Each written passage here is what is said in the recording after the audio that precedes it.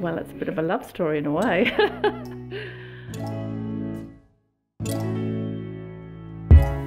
I sort of describe it as a very successful business from, very meagre start. I wanted to be a pilot since I was a young kid. I was always a bit of a science geek in my squadron, and that was one of the reasons I set myself a goal of becoming a test pilot.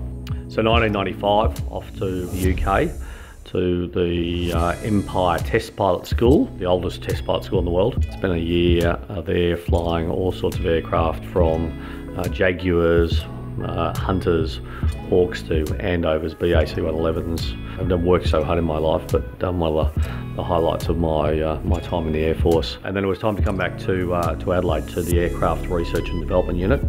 Well, we actually met at the Flight Test Unit at RG, the Aircraft Research and Development Unit. A lot of the work I did then was testing new weapon systems, new system upgrades and other bits and pieces, doing things with different weapons at Woomera. And we worked together for many years, testing and evaluating F-18s. I thought if I was going to be the Chief of Air Force one day, having an MBA would be useful. When I was doing the MBA, I wrote a business plan about an independent engineering professional services organisation. We were flying to RAF Base Williamtown in a PC-9. I threw this business plan over the back. I said, what do you think of it? Isn't that just one of your assignments? I'm not reviewing your assignments for you. And I said, when are we starting the company?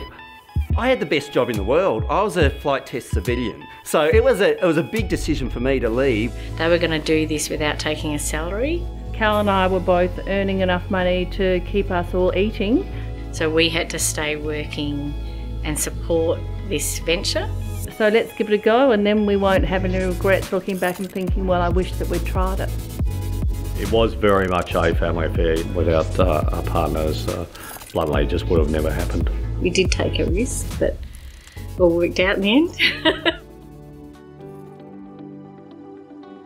We were very fortunate in the early days of Nova to attract some really fabulous people, and we grew from there. So it was just a good team who looked after each other, took pride not only in their own personal work, but more importantly took pride in the work of the organisation and what we could collectively achieve. If you look after the people and you maintain a strong people culture, the success of the business is going to be great. When it comes to the company's well-being and us achieving what we want to achieve, it's like doing the right thing for the nation. If we haven't got those right people, then you won't achieve it. I started to have these aspirations that we could make something that would one day be a really great institution. When we first started to go from having just, basically people sitting at a desk doing stuff to actually putting whole teams together to run things, and some of those water projects really involved some quite, significant teams of Nova people, and I think that was just, just really, really satisfying to see that we could do it and to realise that, as I say, we had a genuine capability, and that I think our customers valued that capability. It's about wanting to grow a fantastic organisation that encourages individuals to exceed and excel. If you look at our profit margins, they are very, very slim because all that money is going back into the people, going back into our innovation programs, in growing our systems to make sure the company's robust.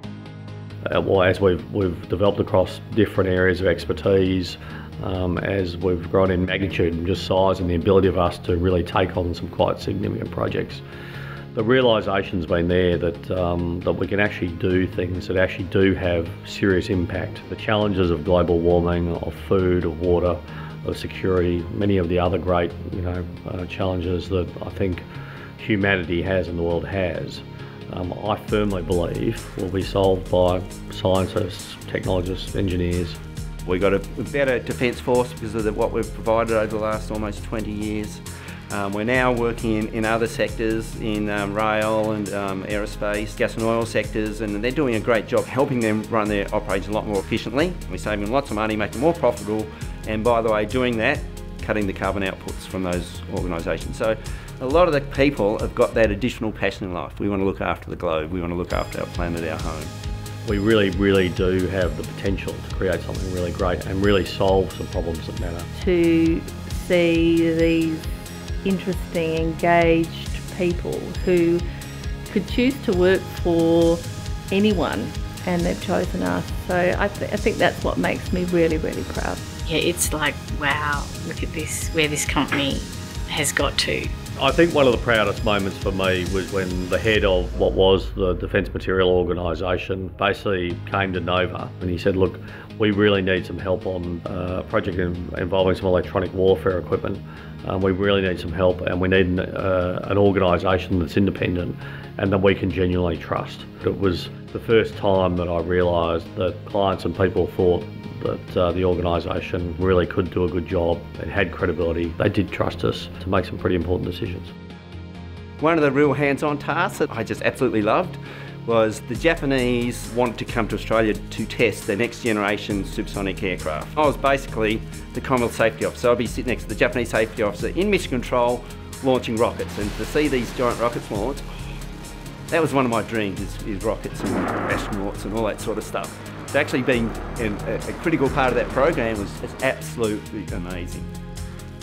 Really see Nova as a leader. Look, their diversification into other industries, their credibility makes them the leader that they are today.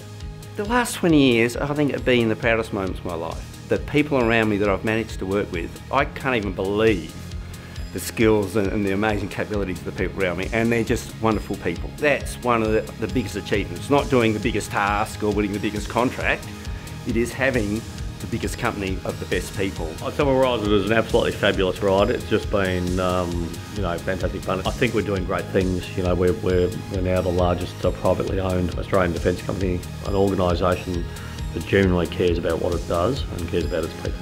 My vision for the next 20 years is we've got to maintain that culture.